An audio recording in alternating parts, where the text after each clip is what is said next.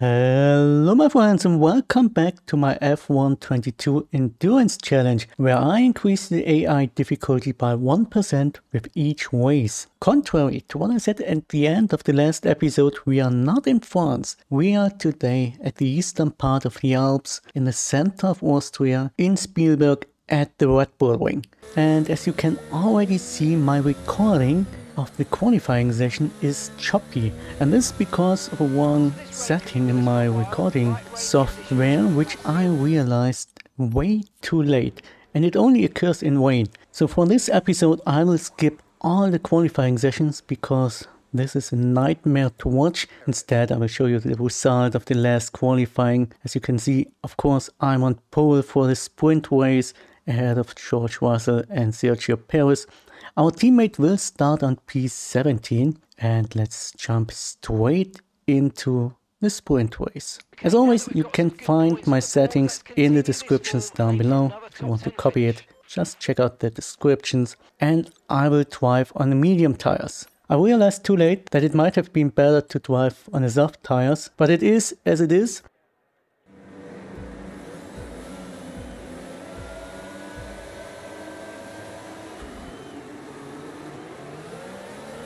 And as you can see, I'm already losing positions at the start once again. As always, this seems to be a tradition by now, but it's not much of a problem.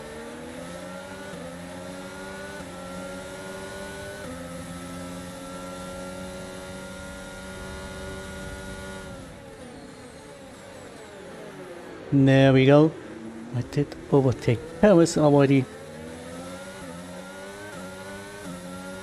Who does fight to get his position back. It is quite amazing how fast the AI is on the straights. No matter how low the AI difficulty is, they're always fast on the straights, but they slow down in the corners tremendously.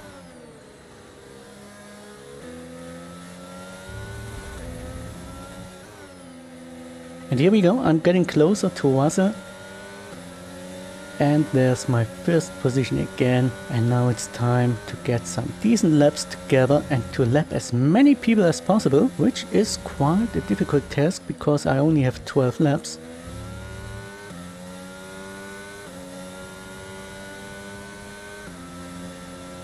And here we are at the beginning of the 12th lap. I finally managed to get close to the back markers, and this is a lot of traffic here. And I have no idea why Alonso is so slow, because he did start on P7, I believe, or P8. Caution, caution. Someone's come off ahead of you. There's a yellow flag ahead. And I'm going extremely wide here.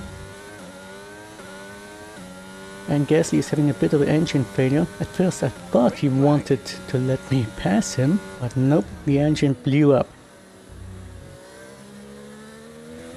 Okay, some information on Gasly. Right, they've got a serious car issue. It looks like they're retiring.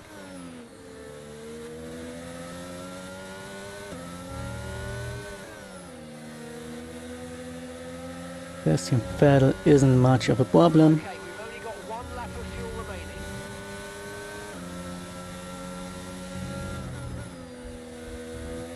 And will I be able to lap Bottas? Nope, I'm not.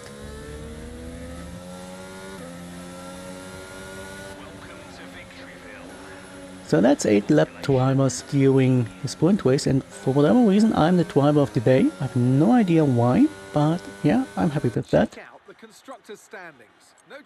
Our teammate ended up on P18. Alright. So let's check out the starting grid for the race on the Sunday. It's time to take a look at our starting grid for today's race. Oldtimer lines up on pole position, and starting next to them is George Russell. As we continue through the rest of the grid today, we have Sainz, Perez, and Sir Lewis Hamilton, and Verstappen, Norris, Ricciardo, Ocon, and Kevin Magnussen, Bottas, Vettel, Mick Schumacher, and Joe, Fernando Alonso, Stroll, Yuki Tsunoda, and Alex Albon. Leclerc and Pierre Gasly picks up the final grid slot. Now it's almost time for lights out, so let's go down to the track. I'm using the same car setup again, and I will, as always, start on the hard tires and switch to the medium tires at around lap 20. And here we are.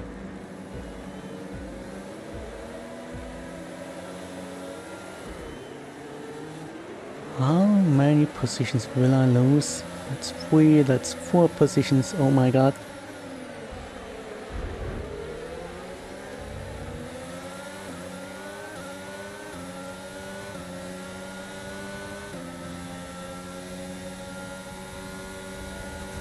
And it's kinda cool that Leclerc had to start from P19, so let's wait for the Drivers' Championship. I don't know how many points he will be able to get during this race, but I do have my doubts that he will end up on the podium, so we should be closer to Ferrari in the Constructors' Championship after this race.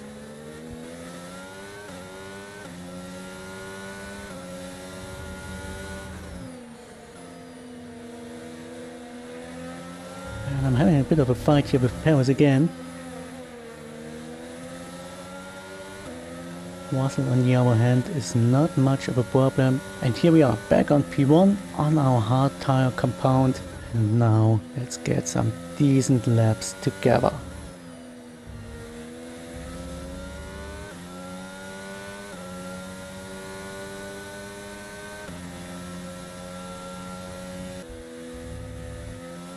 During lap 10, I managed to get close to Tsunoda, who's the first car to be lapped.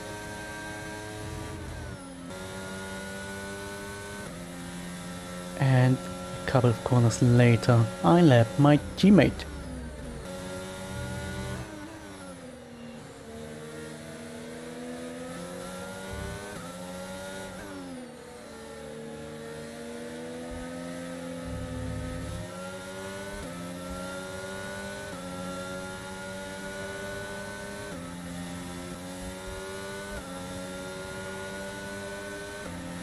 Shoemaker's not much of a problem.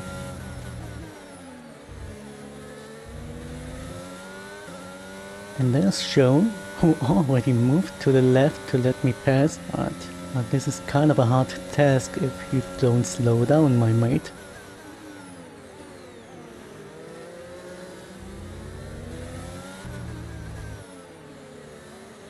Pedal driving left and right, trying to let me pass as easily as possible. And here we are, there's Leclerc, he's on P13 already, not bad. And I'm afraid he will overtake Alonso in a couple of corners, so he will definitely end up in the points.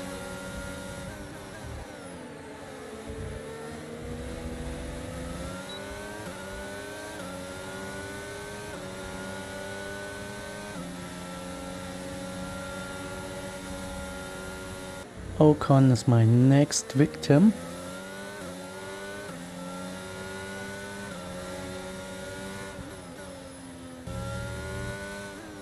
And there's Ricciardo, who didn't have to retire yet. The engine seems to hold. And ahead of Ricciardo is Norris.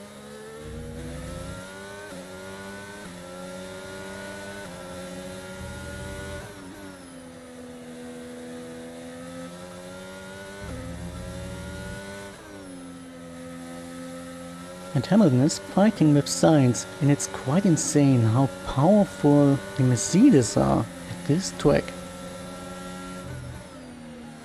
Russell is still leading the pack of the remaining drivers. Okay, we're monitoring some wear on the internal combustion engine. Be aware that we're going to start to see a loss of power.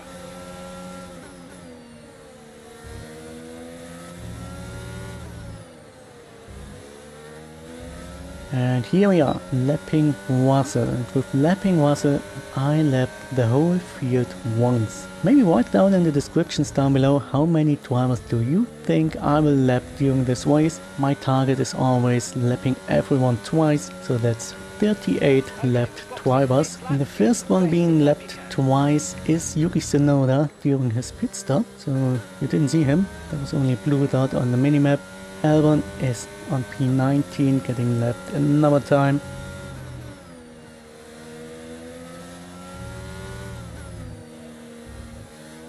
And there's Lance Stroll. Also, my team wants me to pit already, and I decided to drive another lap in order to slow down all the drivers that are ahead of our teammate. Maybe this can help him to gain a position, or maybe even two of them. And here we are. It is time to switch to the medium tires.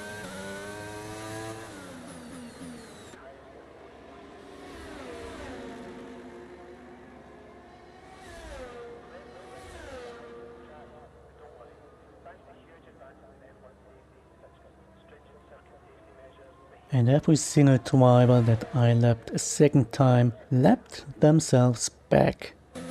Up to speed now, let's get some heat into those tyres.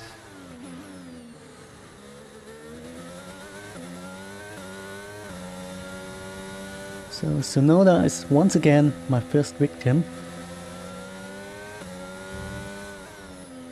And Albon still on P19, but he is a bit closer to Stroll.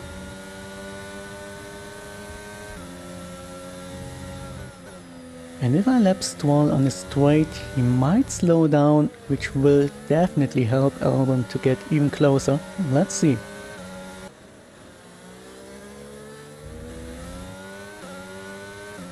Unfortunately for Gasly, he had to slow down, and he was so close to Mick. Kind of feel sorry for him.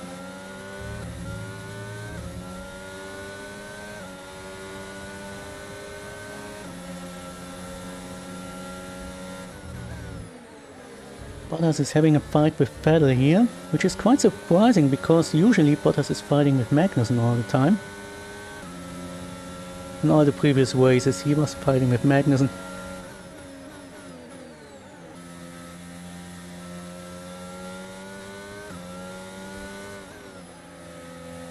Who is getting lapped here? Or well, maybe he isn't, because he did not let me pass him. He was touching my left back tire, which rendered me unable to steer right.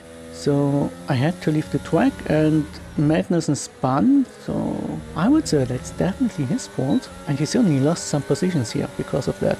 Well, that's karma.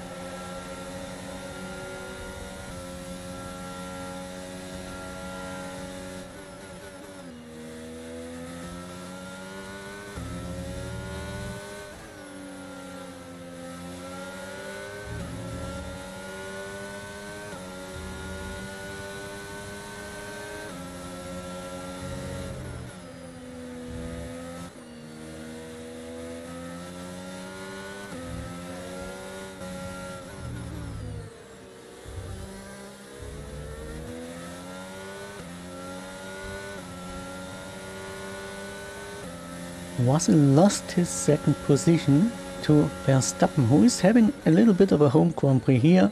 Well, not Verstappen himself, but his team, the Red Bull team, driving at home in Austria.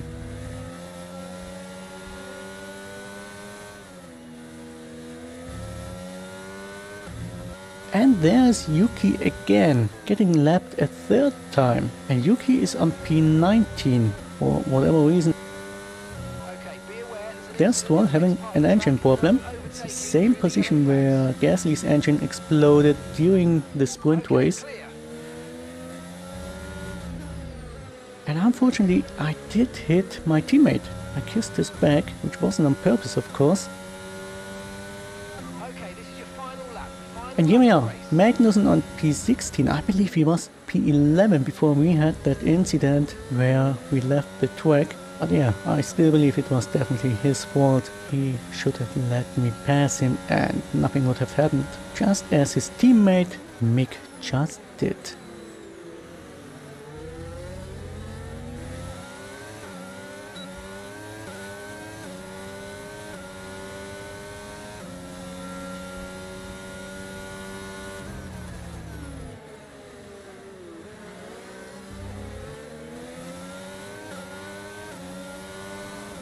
And yeah, we are already in the last lap. I don't believe I can lap the two Alfa Romeo ahead of me. So that's 44 lapped drivers. which is better than I expected.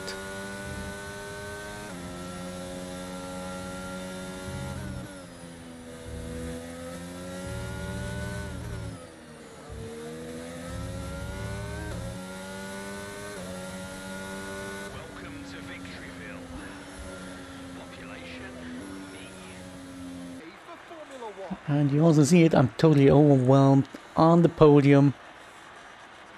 And here we are, Max Verstappen finished second, Russell being third, and our teammate ended up on P17. And the one who had to retire was Charles Leclerc, which is amazingly good for us, considering that Ferrari is ahead in the Constructors' Championship. But first of all, let's check out the highlights. There's my horrible start. Oh my god. I still don't understand what I'm doing wrong at the start. Please leave some hints in the descriptions down below. If you know what I'm doing wrong, just write it down there.